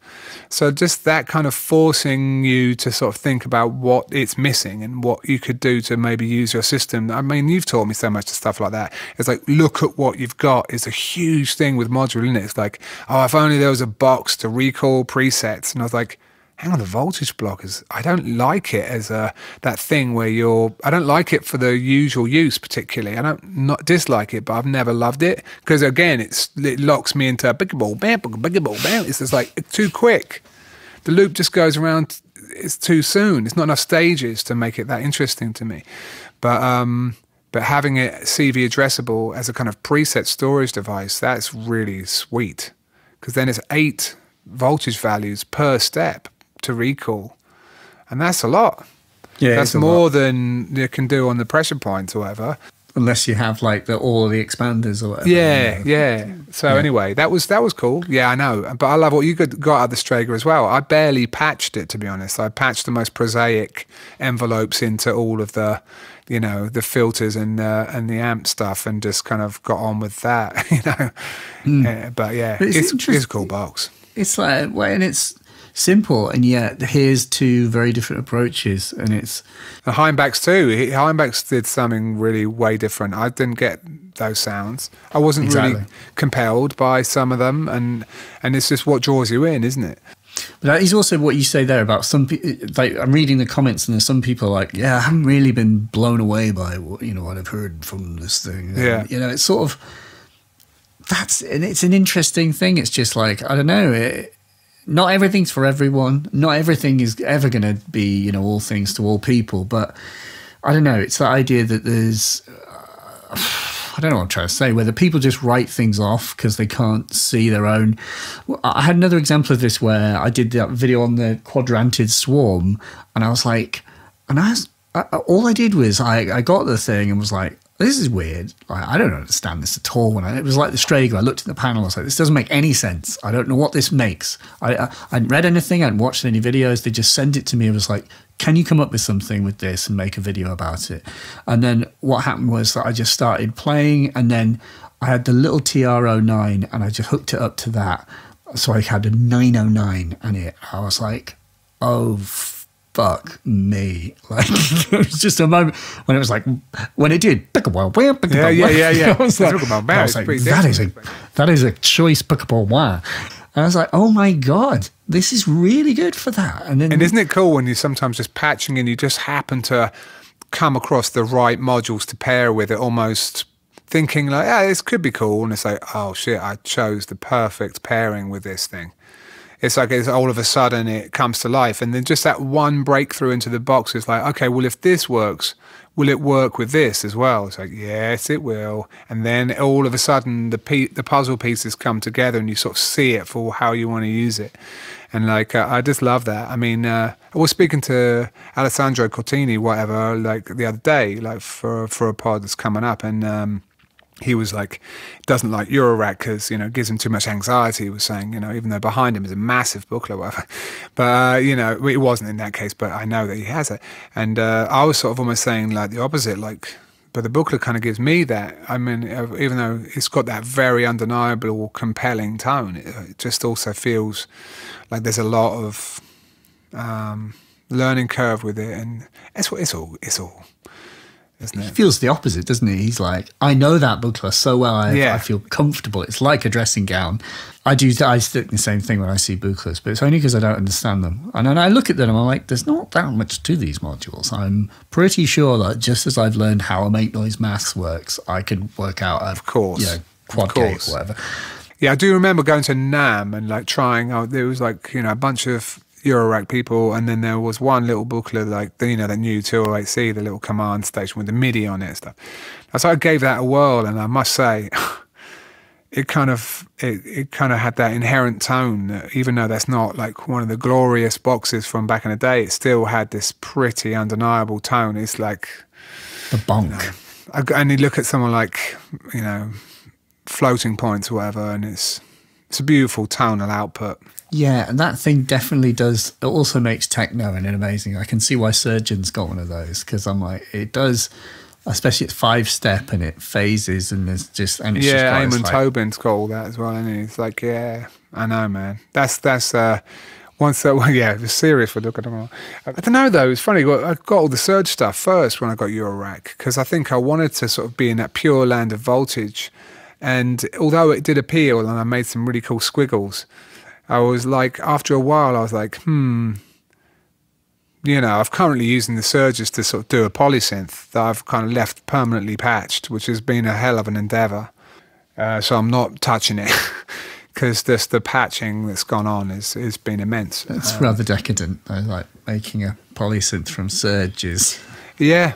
Yeah, there's 3 NTOs and one of those wavetable oscillators, the 352, whatever, and it's a glorious thing, man. It's just, I just love it. Yeah, I mean, it took me so long to build that I'm not going to take it down That's basically the bottom line for now. And because every time I can turn on the circle on, going back and full circle away, set it to like the Hermod patch, and then basically I'm playing the polysynth, and it comes straight out of the Bafako or whatever, and I can put my effects on it, and I'm just playing straight away, like no messing around. I've got 4 precision adders, so I can change the relative voicings of like all the octaves and all that. I've got those T43s, I've got like 4 of those, one for each voice, and it's just really pretty fast to get to a polysynth sound that I truly made in a way. So even if it might not be the perfect poly for every job, I'm more attached to it because I'm like, this is my synth, you know, I really made this one. Like it's got like vibrato with vibrato speed control and amount and onset delay, and like, you know, and I've got the, you know, the polyend preset to kind of bring in envelope presets, like on a preset synth. So I can do the filter and amplitude envelopes as presets, so I can kind of just pull up sounds in a way. I think isn't this how Colin Benders started as well? He was like, I just wanted to make a poly synth. Yeah, and so bought a wall of modular. Yeah, and which it does sort of. It's a really fun challenge in a way, isn't it? Well, it's not fun. No, it's not in any way fun. It's really, it really gives you a lot of respect. I mean, the Hermod's been great because it does all the voice stealing and does all the conversion of MIDI, and you know, I can't get more than 4 voices out of it if I want to have velocity, which I'm going to actually get. But anyway, you know, don't need to tell you about all of that. It's just definitely a whole side of my case is just this polysynth, which I could easily just get rid of. And but are you actually composing with it? Is it being useful? Do you know what I mean, or is it just a thing to learn from? I mean, yeah, I've made a lot of composing with it. I suppose kind of goes back to sort of what I do in my nights. I mean, a lot of it, like having this reel-to-reel and having this kind of whole system that I've been working on, and like I think that has been a missing piece of the puzzle for me. Like wanting to get away from the computer, but not having a kind of, you know, now the tape with this loop setup I've got, it is my master clock, the tape, which is just truly bonkers, and I just love it. But I can do sound on sound recordings from the poly synth and just keep like layering it on the tape, and that combination of flexibility and switching between when I switch between the modes and the circle, and there's a mode that will change the speed of the tape, and there's a mode that will jump me back to my polysynth, you know what I mean? So I can just kind of like quickly kind of zoom around like those 2 worlds, and that has been really amazing because they're stationed physically close to one another. And all of that is part of it, just the flow of it all. I've started to hit upon a little bit of a constant setup in the studio. It's taken a long time to get here. You know, I've got my little Mellotron D, which is really great because it's got a big black back surface. So I can rest the reel-to-reel on top of it. So, and then the poly thing is right next door to that. So they're all there. I've got the little Moog pedal, and that's controlling the tape, and it all somehow talks. Actually, on the circle, how do you do a thing where you can have, I want the Moog pedal to always send to the tape. Like, I always want it to be hard rooted. You know, you always have that select button. Yeah. Is there a way to not make it on edit track? So I'm pretty sure there is a MIDI through on it where you can route something, just go straight. So for example, you can use SysX controllers and always feed them through to your synth. I'm pretty sure there is a MIDI through, but I couldn't tell you how to do exactly. That'd be amazing. Check the ring binder. Exactly, yeah. But So to answer your question, do I use it to make music? Yes. It sounds like you're building to something. There's a kind of like you say, you've not been producing albums, but there's clearly something that is percolating. I'm homing in on something. I have been writing a song. I often write songs with my wife. We'll collaborate. We've done that a fair bit, and I love doing that. And there's a song that's ongoing at the moment, and I've been a bit like you. I think you've been getting into the piano. Am I right? I'm trying to, but I don't have time for lessons. That's the problem. I don't have time to practice. And then, of course, the guilt comes in quickly because I'm like, I haven't practiced bloody piano. Yeah, but I have learned a lot. I've learned so much more than I give myself credit for, I think, sometimes. And just having that ability to play a phrase, take it over, and not actually sequence, but just play it. You know, without having to bloody track all the notes and nudge them, and just play it, even if it's rough and ready. I like that freedom of just being able to sort of think of it as like it's not in control in that way. So I took the polysynth and I kind of expanded the main theme of the song that was written on piano, and it was glorious, you know, just because I was like, this is the phrase I was playing on the piano, and it works so well on the poly. But it has a whole new dimension, and I was really just, pretty happy with it, because it all of a sudden came together, I suppose, in that moment. And I was like, this is a way for me to have a little bit of a sound palette that might represent like an album, for example. Just sort of saying like that would be a good palette, not a limited one, but not an endless one, because the patch will be set up and I wouldn't fuck with the patch. You know, I would maybe a little bit, but not a lot. And I'd maybe just use the combination of effects and make that the thing that's the wild card aspect. You know what I mean? Just like run it through the Strager for this one, run it through the Strager going into like a tape delay, and that would be the color change. But the source would be the same. Like having your Strat and then pedals, basically. Yeah, exactly. It's not like you know, if you have a violin, you don't restring it for every song. So I think having that mindset might be my limit, might be my limitation. But who knows? It remains to be seen, because that song has been going on for about 3 weeks now, and I've left it kind of like, dwindling on the drive. But I mean, I finished the first sketch of it in a few hours, and it's pretty much what ends up being the vocal take or whatever. And then I'm just like, why am I not finishing this thing? So anyway, just need a beatminder, I think. I do need a beatminder on my arse. That's well. I'll let you decide whether you make a pact with your credit card. I like it. It is really, consequences. I know, exactly. It's got to be a consequence. I suppose then that just leaves the final question of what is the future of music technology? It sounds like you're trying to build something that's the future of your music technology, but it doesn't necessarily involve futuristic tech. It could be old tech for you. I mean, if it's retrofitting an Atari so that it can respond to CV and MIDI, that feels like that's some sort of circular, futuristic and past thing. Well, it's funny because I've got those gloves. I've got those Mimu gloves, the Imogen Heap ones, because I'm trying to do a project with the marimba player across the road. I like a fusion of acoustic sound origin with digital control. But I've battled with a lot of that over the years, and it doesn't feel like it's there yet. But I like that. You're right. I like those kind of collisions of eras and collisions of mindsets. It's basically my setup's like fresh for 1969, essentially.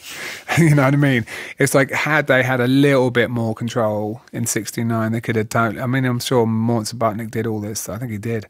But and that was, so it's kind of like, I like that though, like looking back to, much like someone like Heston Blumenthal when they're trying to do new recipes for the Fat Duck.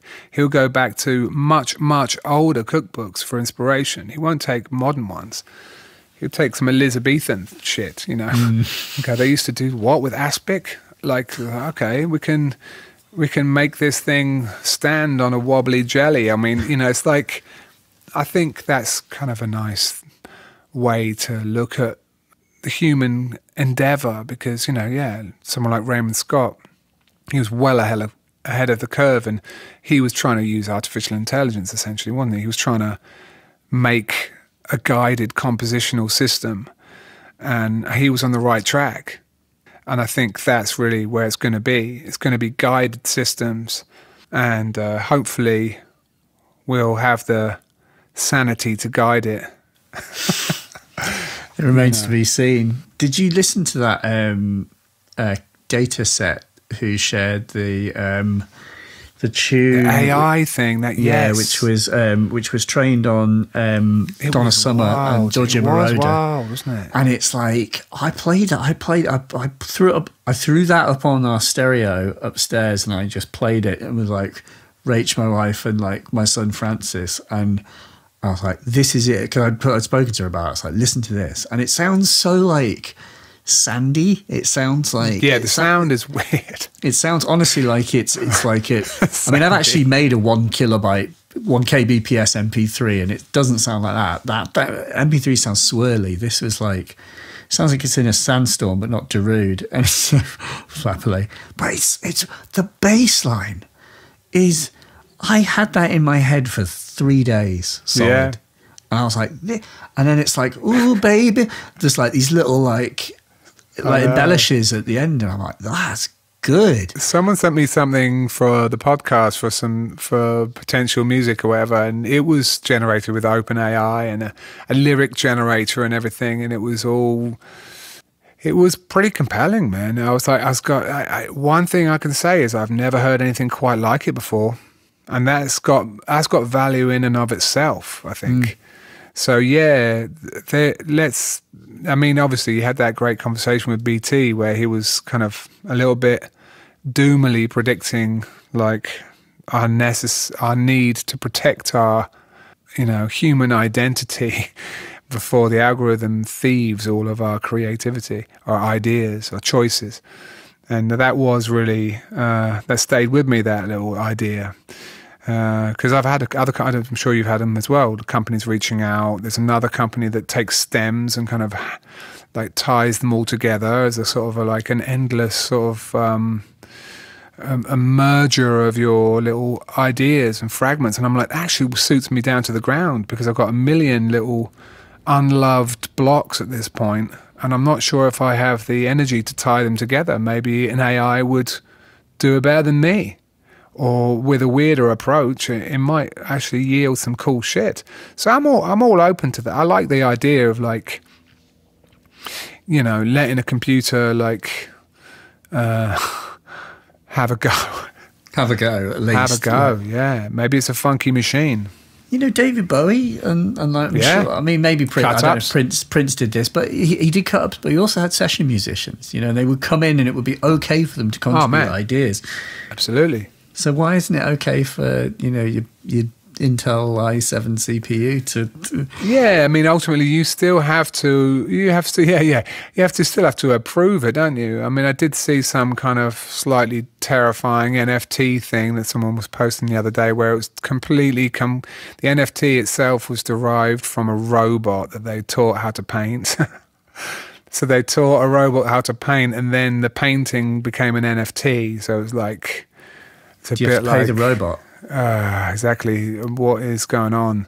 There's some sort of aspects of it that quickly go into some dystopian poo-poo, don't they? Like, it's just like, then you just want to ditch it all and just kind of become a farmer. And so there's always that. Yeah, I want to sort of like bang two rocks together. It might just turn into just clave, the ultimate musical instrument. But yeah, man. Just going to shout into a cave just to feel something real, Yeah, no, exactly. Oh, man. Well, thank you. And sorry for the tech woes that delayed this. I know it's late for you, in any way. Do not apologise for tech woes. You know me. I'm always guilty. There's always a layer of guilt to this. Like, I feel like I haven't given you enough, Alex. I feel like I haven't given you enough entertainment. No. No, that's not how it works. Be well. Good. And you, man. Do your thing. Thank you.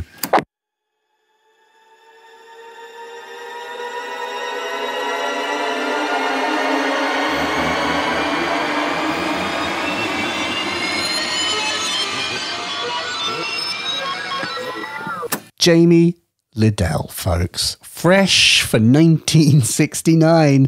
That studio possibility. Interesting.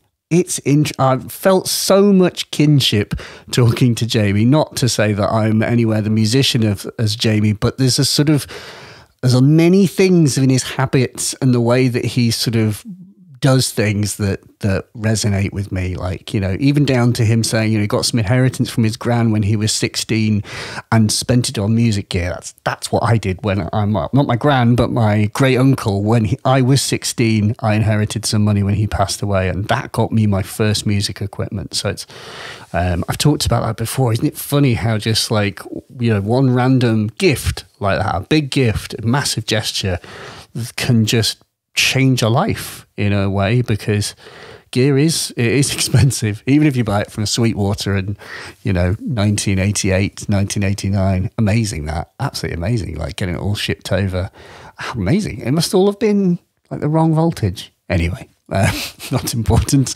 But yeah, I really enjoyed that, and I hope that you did too. It's a free-form conversation with a person who's obviously a conversationalist himself, being a podcaster. I also love that Jamie ended the podcast for me. He like wrapped it up as if I was his guest. I was like, that's brilliant. You've done my job for me. Thank you very much, mate. Yeah, it's funny. I'm sort of thinking about the things that we talked about, that bloody AI tune. When I was editing this podcast, and I recorded this a few months ago, I thought to myself, I can still hum the bass line from that AI generated tune. I can play it in my head right now and hear it, and I can hum the bass line. And it's now months and months and months since I listened to it. And that was generated by a computer. It's just like, good grief. If you ever thought the idea that a computer could write music that would be catchy and as good as a human being, I do think that time will prove that that's just a thing. A computer can absolutely do some of the same things that human beings can do, you know, in an approximate way. And you know, it does take a human to choose which bit you hear. That's obviously the whole like tenet of generative music, is you can take credit for the things that you allow to be on the record because they're lensed through your own taste. And in effect, therefore, isn't it like you wrote them because you chose what was good or bad? You know, you rejected everything else. It was specific, the bit that you chose, and therefore it's truly yours. Someone else might have chosen a different little bit. So yes, I really identified with Jamie and his sort of his plight in a way, because it felt like he's struggling with oh God, and if you're listening to this now, Jamie, so I'm not psychoanalyzing you, but just I identify with it because I too pootle around. I pootle when it comes to making music. It's really hard if you don't have a deadline. And that's why that B-Minder thing is so sort of powerful for me, because there's too many things, too many plates spinning. I've got other obligations like making bloody videos and podcasts, you know, which I've made for myself. It's totally fine, but it does mean that finding time to do things like music, and especially complete music, is really hard. You do need a deadline, and it could be that deadline is, or probably has to be, self-imposed. Like, we're not signed, or many of us are not. I'm not, so I would have to just do it of my own bat. So I don't know, book the mastering engineer like Matthew Herbert did, or get on B-Minder, which I definitely recommend. It's worked for me, and it's got me off my butt to do some exercise at the very least. It really has helped in that regard. It just keeps you, you know, it's just like a sort of whip that just keeps you like focused. Like, oh God, yeah, no, okay, I actually can't forget about that. Otherwise my bank account will start hemorrhaging. So brilliant. Yeah. So I think that's probably all that we have time for today. I am, as I say, in a state of flux, and so I've not been able to produce videos in the way that I would like to. Apologies for this, and thank you for those who are bearing with me in this process. But I am creating a kind of like temporary setup where I can make videos, but just in a really small place. I mean, actually, it's not. I've been making do with an exceptionally small space for the last 2 years, but point is I just need to create a new exceptionally small space with some slight tweaks to make it workable in this space. So that is happening. However, and in fact, the first video is going to be a demo of the IntelliGel Metropolis. Yes, I have got one, and I'm going to be making a video of it It's really good. As I was talking to Jamie about, obviously Jamie's got one too. It's just bonkers. It's like an XL, big whopper version of the Metropolis, where you've got, it's the same kind of core function and sort of principles that are in play. It's not sort of radically different in that sense at its heart, but it's got all this extra stuff added to it, all this like self-modulation capabilities. What is really good with it is that you can sort of extend the 8 steps in different ways, because you have like accumulators where every time it cycles round, actually Jamie mentioned the accumulators, it will add a voltage to it. So you can have like a note that gets higher every time it cycles round and then loops back round. Funnily enough, something that is also in the Circlon, as we said, but amazing. So we're going to have fun, you and I, jamming and getting some acid going with that soon. And so I thank my sponsors, that is the ever lovely Signal Sounds and the ever wonderful Skillshare. Get yourself some learning, go click the link, go to Signal Sounds, buy stuff if you need stuff, and mainly thank you. I hope wherever you are safe. I hope you are getting a little bit of sunshine, not too much, just a little bit, and I will see you soon. Please consider sponsoring on Patreon. That is patreon.com/Mylar Melodies. And tell your friends about this podcast if you enjoyed it. Thanks very much. I'll see you next time. Bye.